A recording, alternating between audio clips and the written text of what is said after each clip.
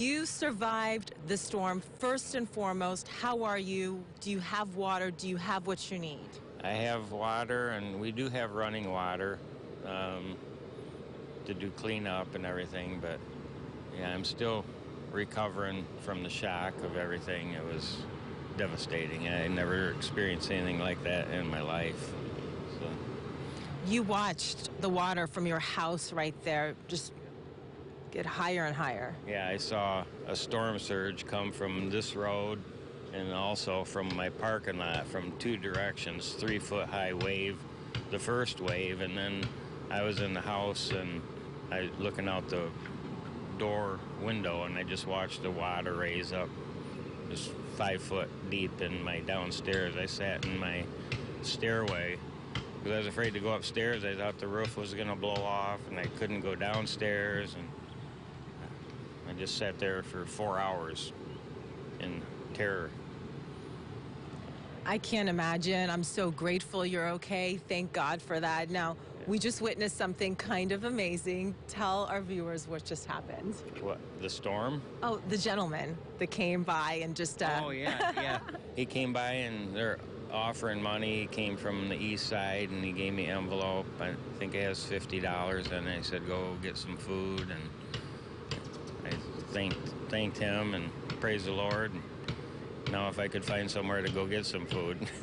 That's the thing, yeah, there's no power anywhere. And I did see the Tallahassee Fire Department here. They're doing search and rescues right now as we speak. They've been here since the day after the storm.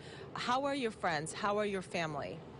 They're all good. They were worried because I was sending them some pictures prior to the actual storm hitting, and the last one was out my bedroom window with the water was 8 feet deep, and then that was the last picture that my phone went dead, so they were very concerned, but I finally was able to contact them, and they're all happy.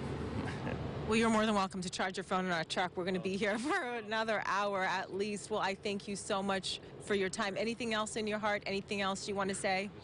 Thank God for sparing me. Must be something else planned for me. Thank God for that. Absolutely. Thank you so much, Joel, and best of luck to you. Go bring your phone and come charge it in our truck. We'll be here till 10.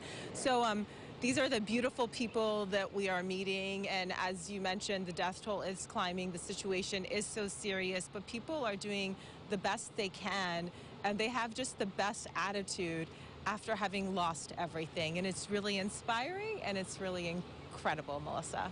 Oh, Mahsa, just to hear about somebody, you know, hand delivering an envelope and giving him money, that is so special and heartwarming. Now, I have to ask, did Joel say where he's from and how long he's been here before going through the storm? Yeah, Joel is from Massachusetts. He has been in Florida 2 years. Michigan, I'm sorry. I'm a little tired. You've been here 2 years, Joel? Yeah.